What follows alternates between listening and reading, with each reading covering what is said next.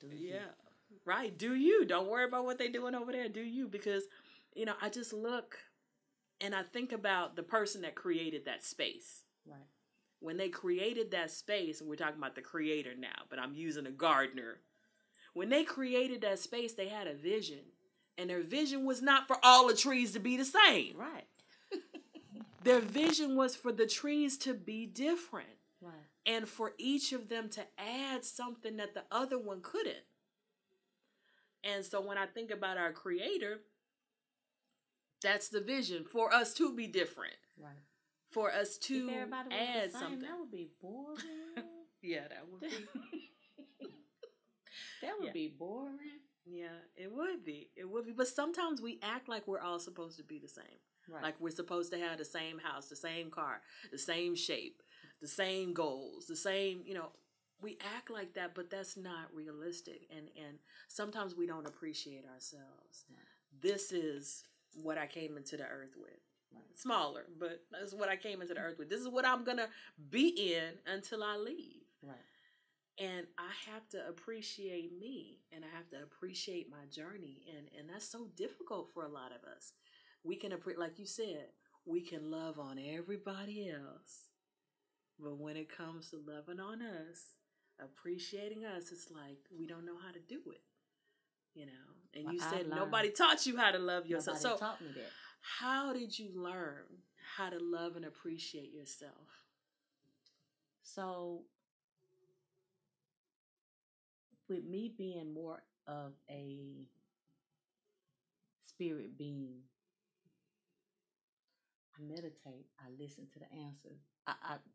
And when I get that download, that answer, like you said, that tree is not like that tree. That specific tree knows what it's supposed to do, and it has its own beauty. So the reason that I went back to even a little girl, that's when your heart is happy.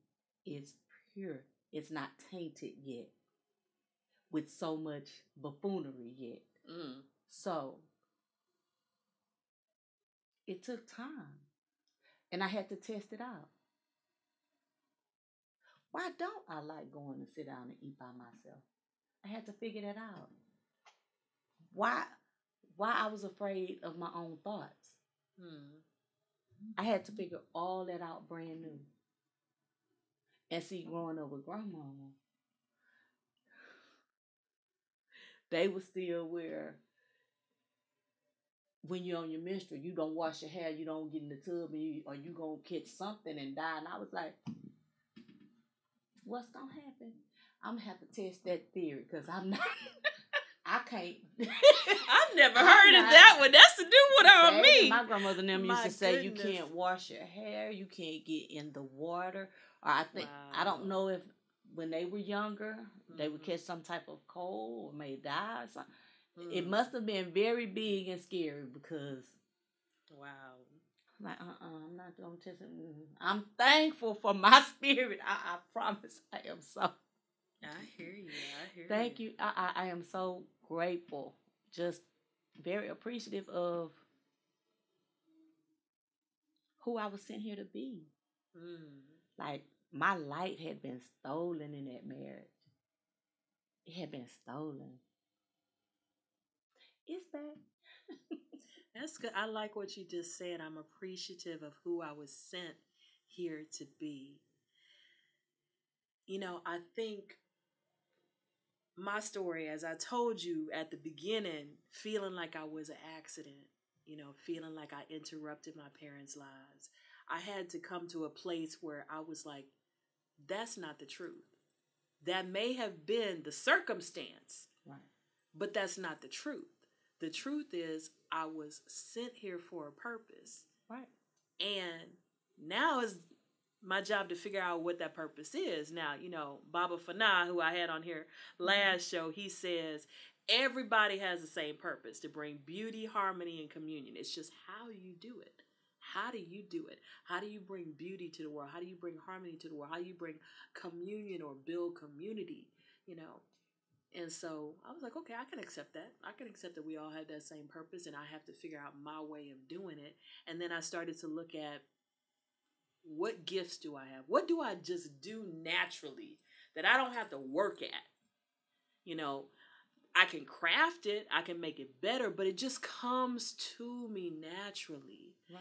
You know, and then I began to write those things down. So if there's a person out there, you're having a problem loving yourself, you know, think about those things that you do naturally. Think about those things that just come naturally to you. Those are your gifts. Those are what you were put here to give to the world. That's what the world needs from you. And think about all the times when you were helpful to other people, all the times when you sewed into somebody's life and you changed their life, you know. So I would encourage you, if you're struggling with appreciating yourself, make a list of why you love yourself. Why do I love me? And if that's hard to do, you need to start some healing from deep. That means you have pushed down some feelings and some stuff, and it's just in your root, and you got to go in there and get it out. You have to. That kind of stuff will kill you early. Like that's another reason that you have to learn to love yourself. Your spirit has to be free. It lives longer when it's free. You don't stop, throat chakras all stopped up. You just live your truth. That's good. Live your truth. That's the best way to give the gift of lift. Lift people up. Lift people up so when they look at your shirt, they look at your mug, they get an inspiring message. They're lifted.